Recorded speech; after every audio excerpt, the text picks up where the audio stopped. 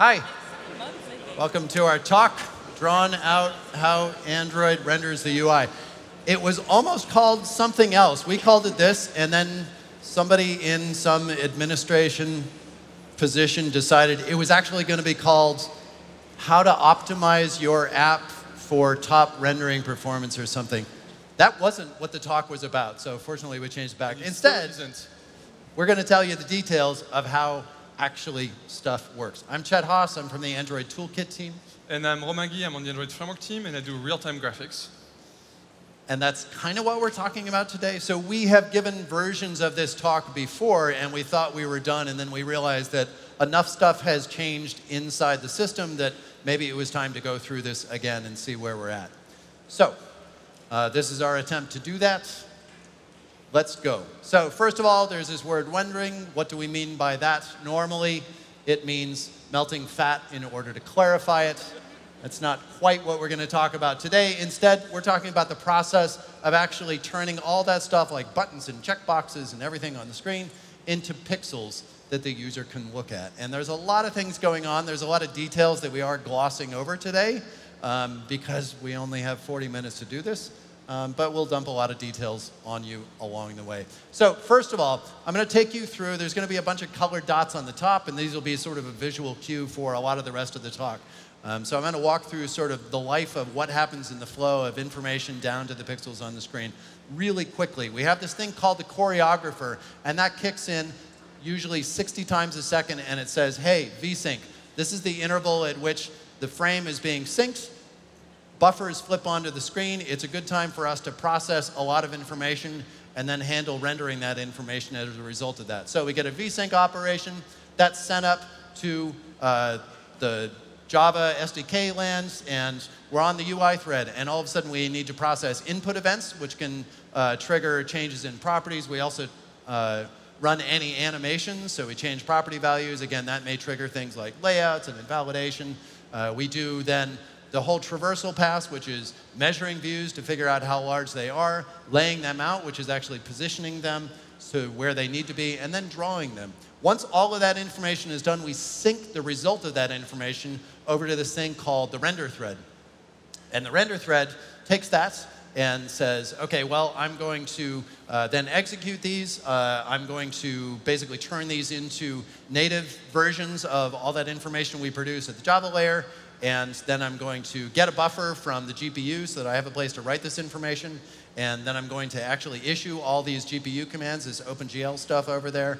And then I'm going to say, OK, it's time to swap the buffer. And then I turn it over to the GPU. And then the graphics system does something called compositing. And we're going to talk about most of these steps today. So compositing is, I think, something we've never explained before. So we're going to go in a little bit of details about this part of the Android rendering architecture. So the little colored dots on the top of the screen will be sort of noting where we are in the process as we work through a few examples so that we can understand this better. Speaking of examples, here's a simple one. So let's suppose that we have a user and the user clicks on an item. I wrote this awesome recycler view application that looks exactly like this. I know it is because that's a screenshot from my awesome application. It's a recycler view with a bunch of items in it, and when the user clicks on one, this amazing thing happens. It turns into a random color on the background. It's incredible. I could give you the source, but I don't know. It's pretty complicated. I'm not sure you'd understand it. So here's the amazing layout for my amazing demo application. There's a constraint layout. There's a recycler view inside of it, and then I populated it at runtime with a bunch of random items in there. All right, the view hierarchy for this thing looks basically like this. In fact, it doesn't look basically like this. It looks exactly like this. So you walk down from the decor view, and you've got a linear layout and frame layout. And I'm not exactly sure why we have the deep nesting there, but whatever, history. We have a bunch of stuff for action bar in there. None of that really matters. What we're concerned about here is what's actually going on in the content hierarchy, because that's what you can affect with your application. So we have content frame layout, we have the constraint layout on the outside wrapping the recycler view, and then all of the items. And specifically, these are the items that are on screen because those are the only ones that are actually being measured and laid out and drawn. All right, so what happens? Let's walk through this example and walk through that entire flow that we went through at the beginning. So user clicks, there's a vsync operation. That gets sent up, and we process input during the input phase. And we notice that this is a click. I'm glossing over some details here. Actually, we're going to notice first that there was a down, and then there was an up, and then it gets processed as a click. Just take it for granted. We're eventually going to process a click here. All right, that ends up in this item clicked method that I have in my amazingly complex example. And in there, we're going to set the background color on this item to a random color. That's why I call the method random. All right, that gets sent over to the set background color in view.java, which does a bunch of stuff to set the color on the background drawable, and then eventually calls this method called invalidate. Invalidation is the process, it doesn't actually redraw the views, it's the process of telling the view hierarchy that something needs to be redrawn. So, we get a click, that happens on the item down at the bottom, so that item 2, you see it's surrounded by green. We have a little invalidate method that gets called on that, and that basically walks up the tree. It calls a series of methods all the way up the tree because the view knows that it needs to be redrawn, but it actually needs to propagate that information all the way up the hierarchy so that then we can redraw all the things on the way down later. So we call invalidate child all the way up the hierarchy. That eventually ends up in a massive class that we have called viewRootImpl.java, and we have this invalidate child method there, and that basically does nothing except says, okay, I need to schedule a traversal, which means, okay, I've taken information that somebody got invalidated somewhere. That means that I need to run my traversal code later at the end of this process. Traversal is the process of doing all the phases that are necessary for actually rendering that frame. Specifically, it does measure, how big the views are, layout, setting the views, position and size, and drawing the views. All of that is called traversal. So, we've scheduled a traversal. That's going to happen at some later time, and that later time is now. So in the same frame, we end up in the traversal code in this perform traversals method. It's going to do a perform draw, which ends up calling a draw method onto core view, and basically that's going to propagate all the way down. So the draw method actually ends up in an optimization that we implemented back in Honeycomb called getDisplayList. So a display list is a structure that stores the rendering information, right? So if you look at the way the button code is written or view code in general, we call graphics commands in Canvas like, I don't know, draw backgrounds, draw drawable, draw line, whatever. But these end up as operations in a display list. This is a compact way of representing those operations as well as the parameters to the operations. So we call getDisplayList. The decor view did not change, in fact. So it's going to say, well, I didn't change, but I can certainly get the display list for my child, and then on all the way down the tree until it gets to item 2, and it says, oh, I did change. Like when invalidate was called on me, that triggered something so that I know I need to redraw myself. So getDisplayList actually ends up being a draw call on the view where it regenerates its own display list. So now, it ends up in this onDraw method. That ends up in the operations in the display list for that. The display list consists of, for this item, basically rect information and text information, pretty basic. And then we have the display list for basically the entire hierarchy, right? So it wasn't just the view itself, but we have the view hierarchy itself is reproduced in this hierarchy of display lists all the way down. So now we have the display list for the entire tree, and that's all that we need to do on the UI thread. Now we need to sync that information over to the render thread, and the render thread is a separate thread that's actually dealing with the GPU side of this operation. On the Java side, we produced all the information. On the native side, then we actually produce, we take that information and then sync it over to the GPU. So we have the sync operation where basically we copy a handle over there, and we also copy some related information. We copy the damage area because it's important to know that that item 2, that's the only thing that changed during that frame, which means we don't need to redraw anything else outside of that area. So we're going to copy over the clip bounds there so that we know what needs to be redrawn. And we're also going to do some optimization stuff like uploading bitmaps. So this is a good time to do it at the beginning of the frame. Give them some time to actually turn those into textures along the way while we're doing the other stuff. It mentions here that we're uploading the non-hardware bitmaps. So hardware bitmaps is a new type of bitmap configuration that was added in Android O. So typically when you have a bitmap, we have to allocate the memory on the Java side. And then when it comes time to draw, we have to make a copy of the bitmap on the GPU. This is expensive, it takes time, and it doubles the amount of RAM we're using. So using the hardware bitmaps that are available in Oreo, you can skip the Java side of the equation, and you can have a bitmap that lives only on the GPU. So if you're not going to modify this bitmap ever again, this is a really efficient way, memory-wise, to store your bitmaps in memory. We have mentioned the render thread before. This is something that we introduced in the Lollipop release. It is a separate thread that only talks to the GPU. It's native code. There's no callouts out to Java code. There's certainly no callouts out to application code. It just talks to the GPU. We did this, so we still need to do basically the same thing we did pre-render thread, which is we produce all the display list information, and then we sync, or we send that display list information to the GPU, so it's sort of serial, but the render thread is able to do things atomically, like the circular reveal animations, as well as the ripple animations, as well as vector drawable animations.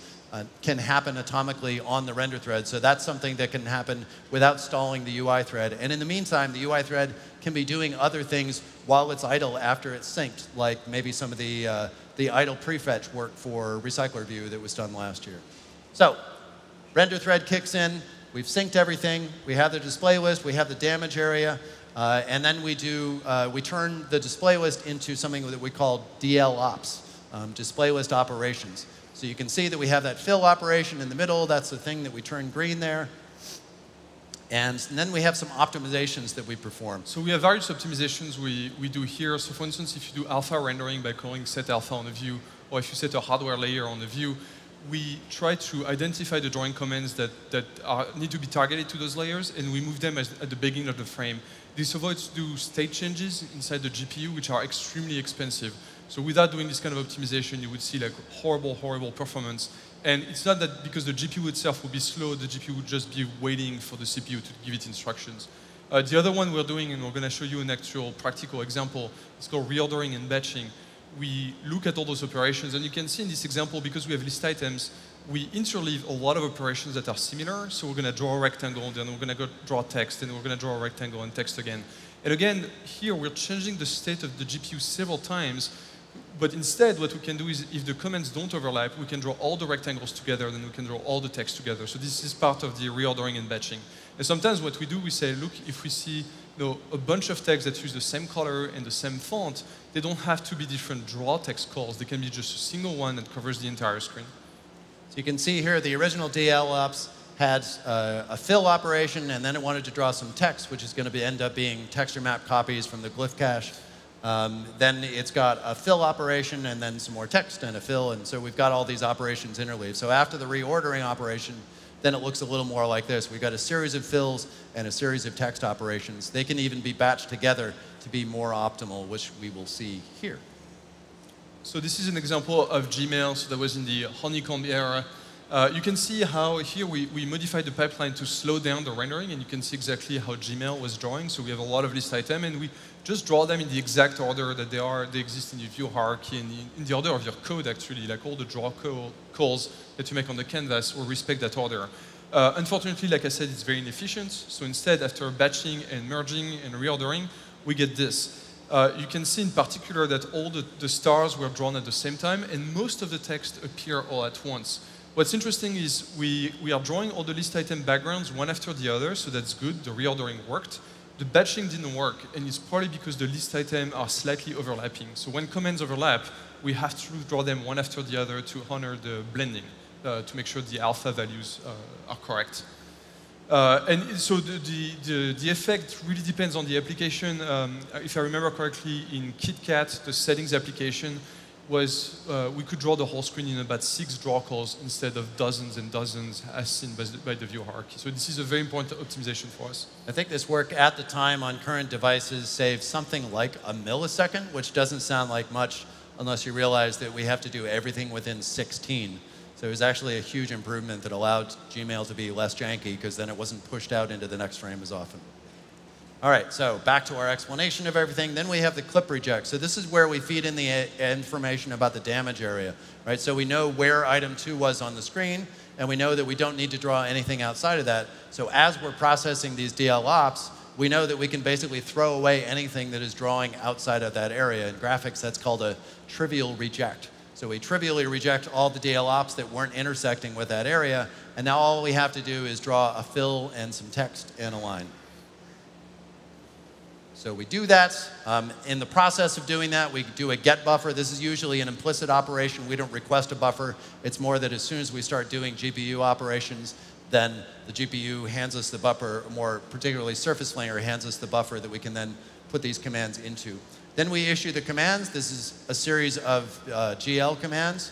As you can see on the slide, it says GL commands, basically the equivalent of what we need for whatever, doing the fill or the text, bitmap copies, lines, whatever. And then we swap the buffers. So this is us saying, we are done with all of our rendering operations. We're ready to display this frame on the screen. It's a request to Surface Flinger to then swap the buffer. Basically, we're done drawing to the buffer. You can swap this with the one that's in front, and it'll put it on the screen. Meanwhile, in Surface Flinger, then we have the composite step, which Romain is going to talk a lot about later. But basically, it takes all of the windows on the screen. We see here the navigation bar, the status bar, and the actual content window for our application. It combines all of those in the hardware compositor, puts them on screen, and then ta-da, we're done. All right, so that was a really simple example. Let's look at a super complicated example. This one's going to be in two phases. One, so we're going to drag the list up. So we're going to drag it, and then as we drag it, we're going to move the items a little bit, and then eventually, if we keep moving them, we're going to have a new item appeared. So we're going to look at two versions of this. There's the move-only version. So as we drag it up, a new item, not a new item appears. Everything just shifts a little bit up. So first of all, we need to process the down. So we have a vsync. It says time to process input events. So we do that, and we end up in code like this. On touch event in recycler view, it says, well, there was a down operation, and all it needs to do is register where that down happened. It doesn't need to process anything. Nothing changed on the screen. We just register that the user actually pressed down. So we record that for later, and there's no op. We don't do any of the rest of the stuff we talked about because nothing changed. All right, they keep dragging, and then we end up in similar code. So we process input on the next frame, and we say, okay, on touch event, oh, now we know that they've actually moved. When we know how much they moved because we saved the old X and Y, and we calculate the delta. And now we call this thing called offset top and bottom. We basically, for all the views on the screen, we simply move them in Y. And offset top and bottom calls something, it's an invalidation method, but it's slightly different. It says invalidate view property. This is an optimization that we put in probably Honeycomb second release or something with display list properties. So when I talked about display list earlier, there was one nuance that I left out. We have the information about the operations and the parameters for the graphics operations, but we also have the information about some core display list properties, which are basically properties of the view, like the translation property, rotation, alpha. And these are properties which we don't need to re-render the view to change. We can simply change them in the display list structure itself, and then they get picked up at GPU issue time. So it's a very fast operation for us to do that. So instead of invalidating a view and redrawing everything in that view, all we do is say, change the translation property in this view. So the way that happens is we call invalidate view property. That propagates all the way up the tree because we still need to know at the top layer what happens, but it's a much more optimal step. So this ends up in scheduled traversals as it did before. In the draw, it ends up in perform traversals, but perform draw can do a much simpler version of this because the display list didn't actually change. All we did was change display list properties inside of it. So we can immediately sync that information over to the render thread. We can then execute that, turn that into display list ops, get the buffer. Basically, everything is as before. All right, let's go through the second phase of that super complicated example. User keeps dragging, and as they drag, a new item appears on the bottom. So vsync, we process the input. We end up in a method something like this. Okay, we know that they've moved. Oh, but that means that we need to trigger the creation and the bind of that new item there. That ends up in code like this, where we actually add a view to the parent. So the recycler view is going to get a new view, and it's going to call request layout. So request layout is kind of like invalidation, but instead of saying, I need to be redrawn, it says, I need to be remeasured and relayed out. And that could side effect everybody there, so we basically propagate a request layout all the way up the tree, like invalidation, and then we do measure and layout on the entire tree just to see what changed there. So request layout happens on the parent, and then that propagates all the way up. And that ends up, again, in scheduled traversals, our friend. And then perform traversals, we're not talking about the draw stuff now. We're going to do a perform measure and a perform layout. Measure is basically asking all of the views how big they would like to be. It's a request. And then layout says, this is how big you're going to be, and this is where you're going to be positioned. It's a negotiation between the views and all of their parents according to all the constraints in the system. So we do a perform measure that basically calls measure at the top, and that propagates all the way down. And then we have all the information about how big all the views want to be, and that is good enough for us to calculate the layout information. Then we propagate layout all the way down the tree. And once that happens on the item and the parent that changed, then we actually lay out that item and we're ready to go. Now we can actually draw things and everything is as before. So the nuance here was just the layout side. Except an important nuance is we're talking about all of this request layout and measure and layout happening for this recycler view situation. However, recycler view optimizes this. It knows enough about its own parent and its children that it actually can just offset the views. Instead of doing the request layout, it can actually just move the views out of the way and create the new item. So optimization for a recycler view as well as the older list view. All right, so now we're going to talk about how Surface Flinger, our window compositor, composites all the windows on the screen. This is interesting, well, first of all, because it's always interesting to learn something new about technology, but also because you will understand some concepts that are behind some of the public APIs like Surface, Surface Texture, Surface View, or in the media codec. So before we can understand composition, we have to understand a very important concept on Android called the buffer queue. So the buffer queue, as the name suggests, is just a queue of buffers where our graphics buffers live. Typically, we're going to have 1, 2, 3 buffers. There are different options internally where when we set up a buffer queue, we can request how many buffers we want. And very importantly, a buffer queue has 2 endpoints. We have the producer and we have the consumer. So typically, the way we use a buffer queue, the producer calls a method called dequeueBuffer on the queue. It grabs a buffer from the queue, now it owns it. It can do any kind of rendering. It can be sending the pixel data directly. It can be using OpenGL. It can be using the canvas. It doesn't really matter. And when you use OpenGL, this is basically what happens when you call swap buffers at the end. That's when we're producing the content inside the buffer. So when the producer is done producing the content, it calls queueBuffer and gives the buffer back to the buffer queue. Now our consumer can grab the next buffer in the queue using acquire. So it calls acquire buffer, it takes the first available buffer in the queue, it does whatever it has to do with it, and when it's done, it puts it back by calling release.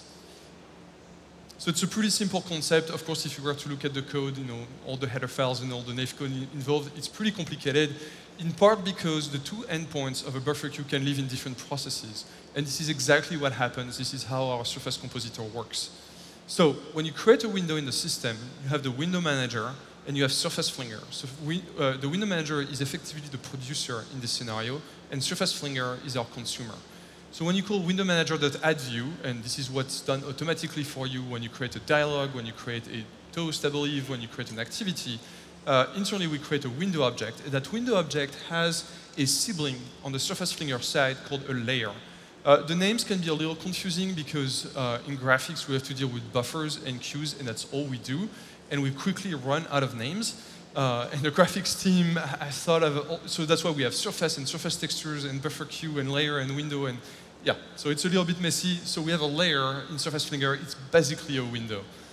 And the layer is the component in the system that creates and owns the buffer queue for your application. So it creates a buffer queue, and we have a way to send the endpoint to your application by creating a surface. So whenever you see a surface in one of our APIs, you really have the producer endpoint of a buffer queue that lives somewhere else in the system, either in your process or in some other process. Most of the time, it's going to be inside Surface Flinger.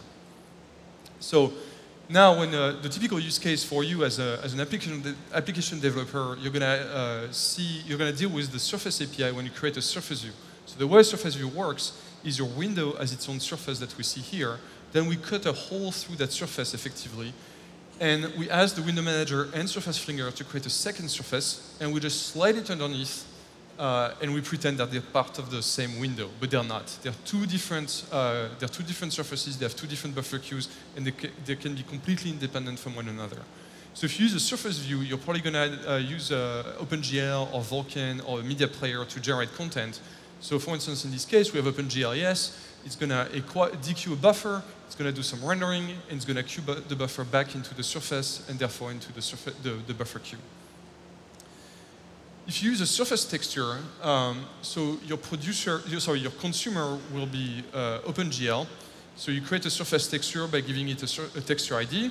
In that case, the surface texture creates and owns the buffer queue. So that will often be in your own process. Then you have to pass that surface texture to some producer. And to do this, you create the endpoint yourself by creating a surface. There's a constructor of surface that takes a surface texture. So you create your surface, you send it to some other application, and then when your OpenGL code is ready to render, it calls acquire to get a buffer from the buffer queue. It does its rendering. It's going to itself produce a buffer inside another queue, and then when it's done, it can call release. Texture view is the widget that's part of a UI toolkit that you can use to benefit from surface texture. In that particular case, the render thread that we talked about is the consumer of the surface texture.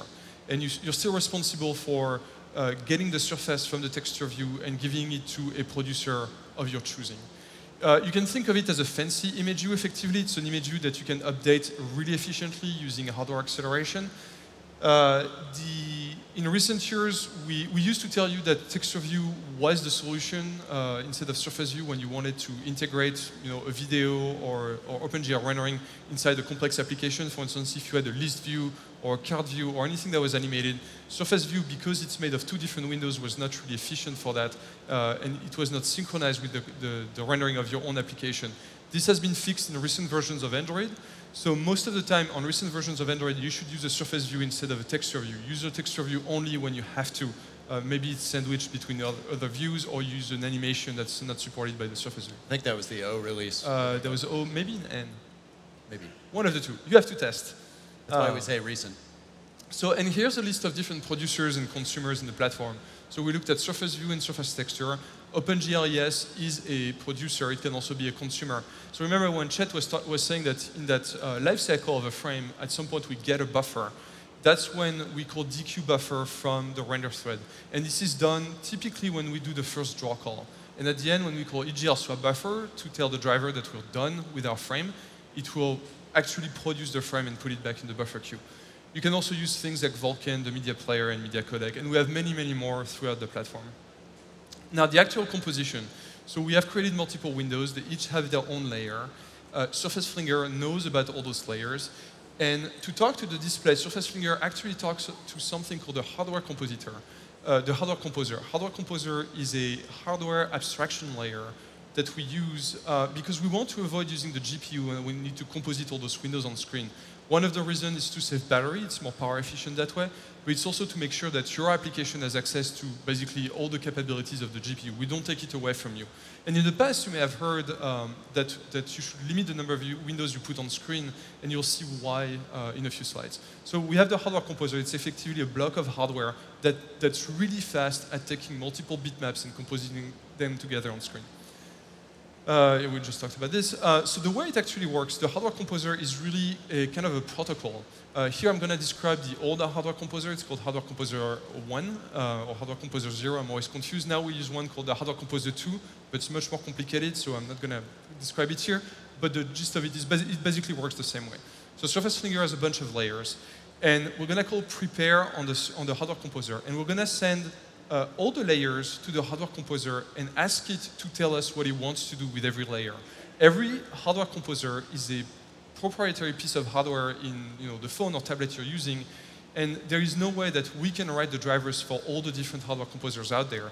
So instead, the hardware composer is going to tell us what it wants to do. So in this case, we have a layer. The hardware composer replies overlay.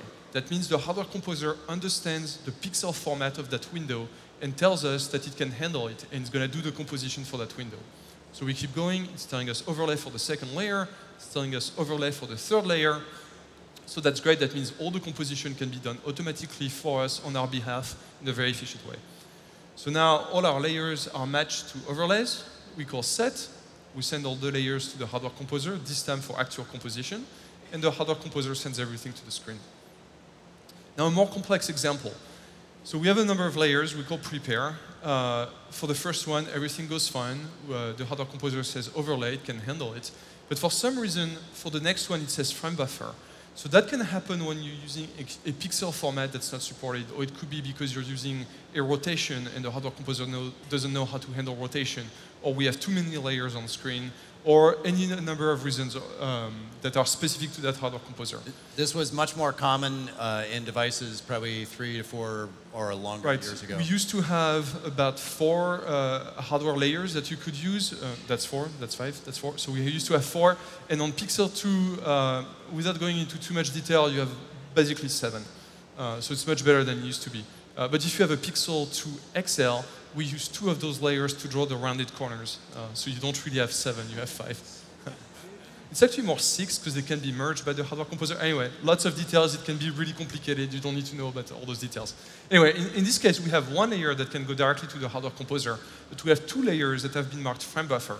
So, and that's where the hard part starts for us, because when we have layers that are not handled by the hardware composer, we need to use the GPU to composite them ourselves. So Surface Flinger has to be able to do everything that the hardware can do.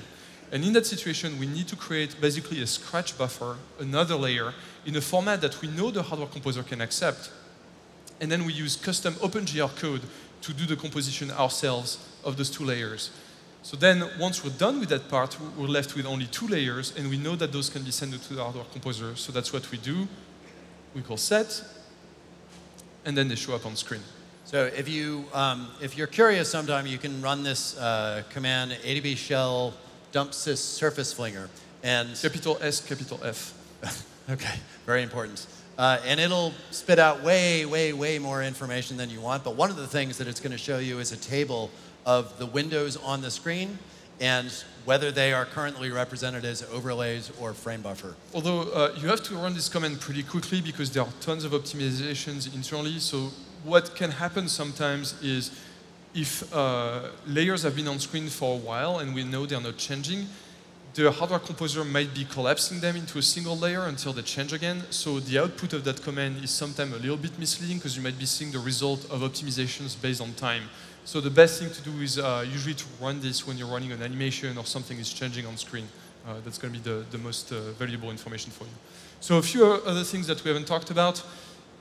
We used to tell you to use the variant of invalidate that takes a rectangle. So you could invalidate only part of your view that you knew needed to be repainted. That was particularly important with older Android devices because bandwidth was extremely limited. We were using software rendering. And even in the early days of GPU rendering for us, we were pretty easily maxing out the GPU. So those were really important savings.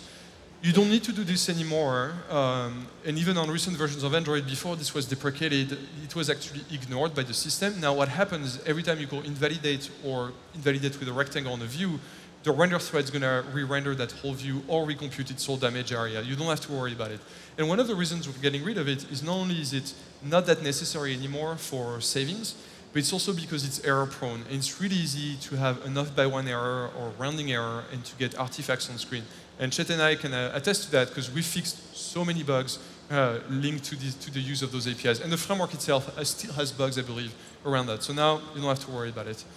Recycle View is now able to do prefetching of item ahead of time. Yeah, we mentioned this earlier. This is one of the wins that we're now getting out of having this separate render thread.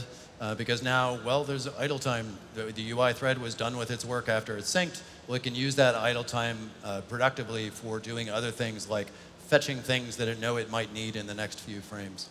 For composition, internally, we have a concept of virtual display. There's an API you can use. For instance, that's what we use when we take a screenshot or when we record a video or when we do casting, Chromecasting, for instance.